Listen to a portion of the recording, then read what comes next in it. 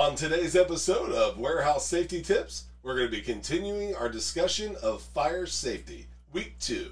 So stay tuned.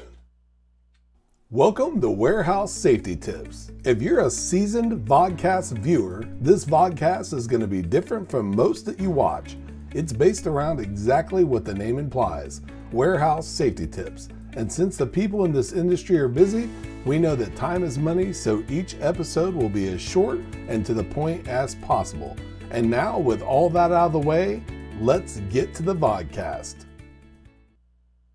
On today's episode of Warehouse Safety Tips, again, we're continuing on with our fire safety tips. This is week 2. You're going to notice that there is some carryover from maybe previous episodes, definitely our last episode, because some of the things are going to be kind of the same throughout, but we want to just continually drive home the points, especially if they're repeats. They're probably repeats for a reason, and I'll bring those up as we get to them. But here are going to be 5 tips that are going to at least get you started.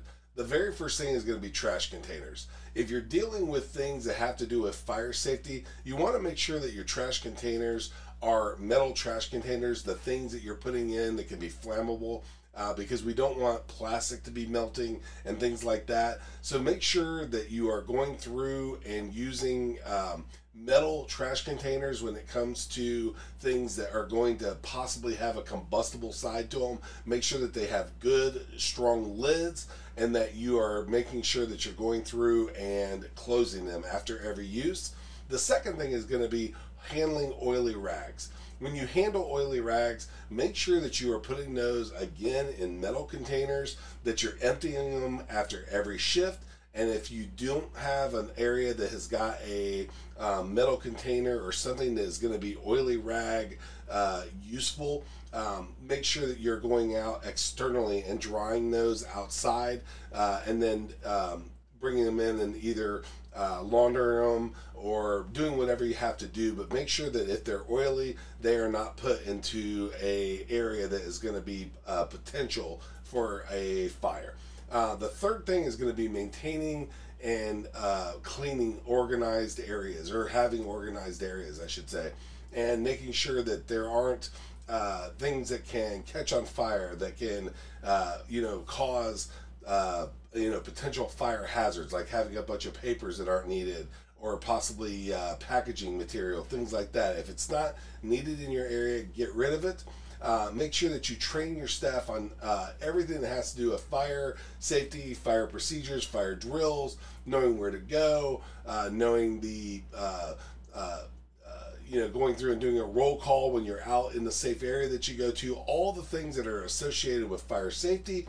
And then lastly, conduct inspections and audits. These last 2 things, the conducting inspections and audits and training the staffs on fire, is going to be something that, much like these tips, they repeat, but you want to keep this stuff top of mind. So going through and doing these audits, inspections, and training are going to be things that are, again, repeats, but that important, because you want to keep them top of mind, because the new people may not know anything about it.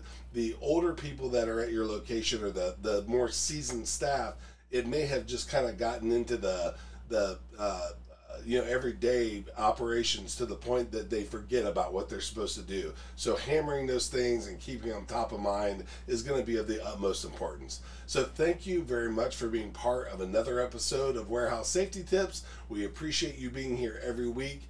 We thank you for staying safe and keeping you and your fellow employees as safe as they come in as when they go home. And until we talk to you next time, have a great day, stay safe, and here's a word from one of our sponsors. It's scientifically unexplainable. It's virtually indestructible. And it's taking over the entire planet. But in a really good way. It's Mighty Line Floor Tape, the most durable floor tape in the world. 7 times thicker than average floor tape. Beveled to endure pounding warehouse traffic. And backed with a super strong peel and stick adhesive, so you'll never have to worry about painting shop floors again. Mighty Line Floor Tape, the only durable stripe.